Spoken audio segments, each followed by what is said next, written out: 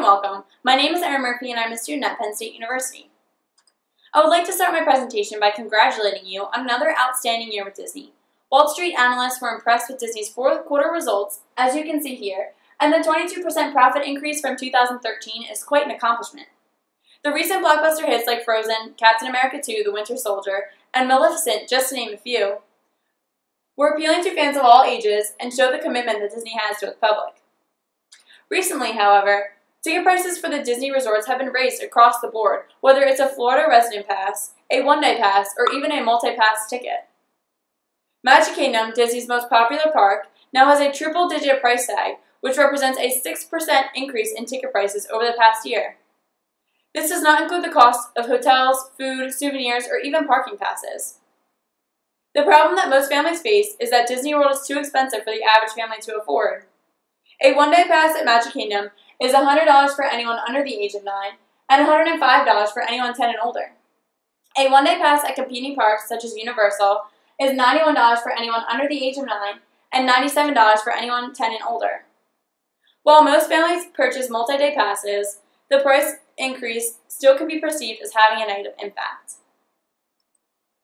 In fact, since 2004, ticket prices have nearly doubled.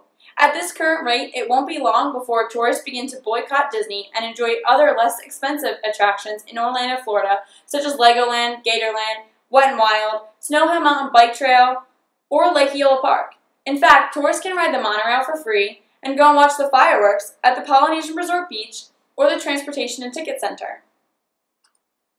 Now, this yearly increase might seem to be the real problem and could eventually become a huge problem for Disney in the future. But in my opinion, this is actually telling us something important that may turn out to be a great opportunity for Disney.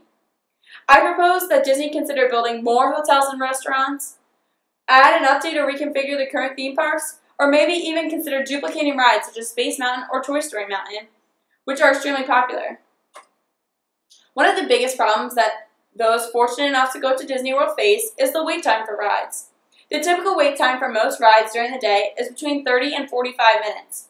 However, popular rides such as Toy Story Mania, Expedition Mountain, and Test Track have wait times in excess of an hour and a half. One can just take a stroll down Main Street in Magic Kingdom and realize that most people who come to the parks are either children or families with children between the ages of 4 and 12 who need to be able to access the rides during the day. This is from about 9 a.m. to 7 p.m. This also happens to be when the lines for rides are the longest. Therefore, most people really only get to experience about 5 rides and maybe the afternoon parade during the day. I am sure that you have seen the sad, tearful faces of children as they wait and wait in lines. This is a major frustration for everyone. You also might counter this with the fact that you have addressed the problem of long wait times with the introduction of Disney's VIP tours, accommodation for disabled people, Fast Pass, and most recently, MyMagic+. For the average person, Disney's VIP tours, which cost between $310 and $380 per hour, are rather expensive.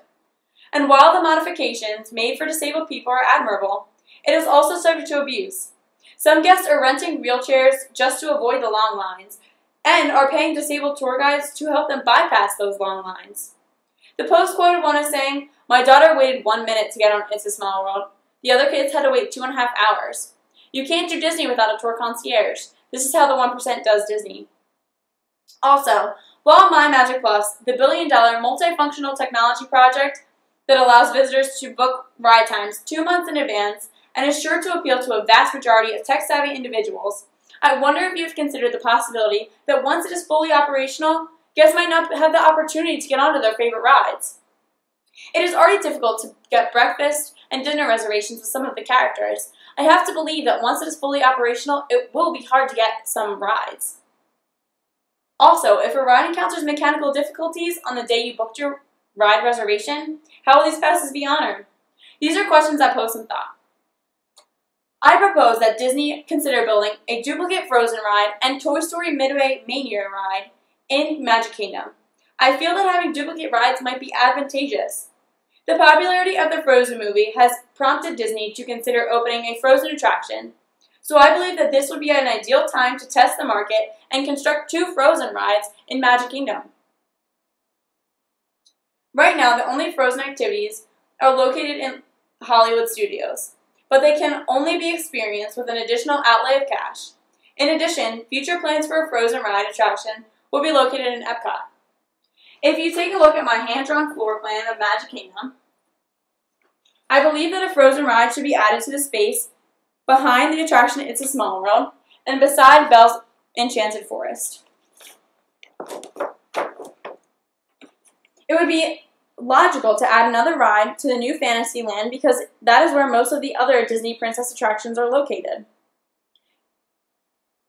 Turning back to this side of the floor plan, the Speedway ride experience, located right here, will be closing in June of 2015. Although part of this area is designated to improve the transportation system, I believe it would be wise to experiment with adding a duplicate Toy Story Midway Mania ride to that area.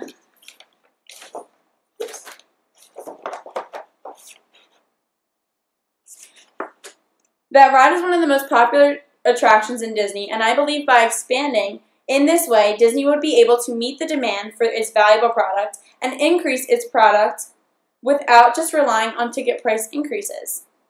This is a classic example of expanding supply to meet demand.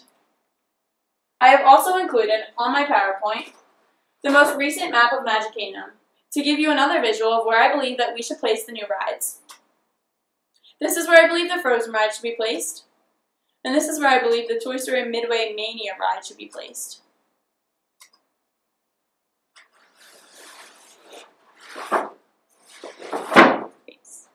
If you look here, I've drawn on a sketch of what I believe a popular and family-oriented ride would look like. The outside of the ride would look like the Wandering Oaken's Trading Post from the movie. The attraction goes through a quick timeline of the important events that happen in the Frozen movie. The visitors get onto a sled led by Sven, and they meet Anna and Elsa as children. They build Olaf, and Anna is struck by Elsa's magic when they are playing late at night. Anna and Elsa's family rush to meet the trolls to get Anna cured. The next scene they see is Anna knocking on Elsa's door singing, "Do you want to build a snowman?" Next, the visitors see images of Elsa and Anna on Coronation Day, and Anna falling in love with Prince An. Elsa's powers are shown at the ball and she runs away. Anna runs after her, and we meet Kristoff. They start their journey together to find Elsa's castle. Along the way, the riders meet Olaf, who says, "Hi, I'm Olaf, and I like warm hugs." They finally reach Elsa's castle and find her in her new attire. The riders tour through the castle, listening to Let It Go, and end with a mural pictured above the ride floor plan, which you can see right here.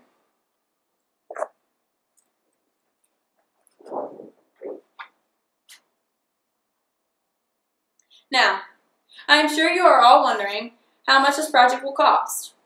We know that the most time for any new attraction is spent in the design phase. For example, Big Thunder Mountain took 10 years of planning and 18 months of construction to complete. But since the design for Toy Story Midway Mania and the software glitches have already been worked out, the time would be eliminated. Cost estimates from the original Toy Story Midway Mania attraction were about $80 million to design, construct, and build, and about 3 years from start to finish. Taking into account the time and expense to dismantle the current Speedway ride and plan and construct the new ride, I believe the cost and time commitment would be approximately the same as the original. If the demand is not met, then the area could easily be converted into another attraction. This is a timeline of what I believe a Frozen attraction would follow, and when it would be introduced and when it would finally be finished. I believe it would start in 2015 and end in mid-2017. Attendance at theme parks in the United States has increased steadily over the past few years, and experts project this trend will continue as the economy recovers and Disney adds new attractions. If the only response to this dilemma is to raise ticket prices, then Disney will eventually price itself out of the market and may encourage a competitor like Universal to expand and capture the opportunity. So how can Disney capitalize on this new trend? They can build more hotels and restaurants for guests and expand the existing parks, making Disney even more attractive to tourists. According to USA Today, the average hotel room is roughly 325 square feet, with room dimensions of approximately 13 feet by 25 feet, including a full bathroom. In the United States, the average hotel will have 115 rooms and require around 48,000 square feet. In Central Florida, it would cost approximately $22.2 million to complete. This process takes a long time and considerable planning, so in order to be the most beneficial to all, it needs to be started as soon as possible. It is imperative that Disney be proactive now. However, if Disney only raises ticket prices in response to the popularity of a Disney World vacation experience, then it is possible that Disney World might not be able to maintain the high quality of entertainment that is a large part of its identity. Eventually, the parks and hotels would become too expensive for people to visit, so Disney's income will decrease. This loss of income will cause Disney World to stop running some rides, lay off cast members, cut park operational times, and force them to stop adding new attractions. It is essential that you keep Walt Disney's vision alive. When he purchased the Florida property, he called it the Community of Tomorrow and said, "The Community of Tomorrow will never be completed. It will always be introducing and testing and demonstrating new materials and new systems." To paraphrase a line from the movie Field of Dreams, if you build it, they will come. Thank you, and I hope you take my proposal into consideration.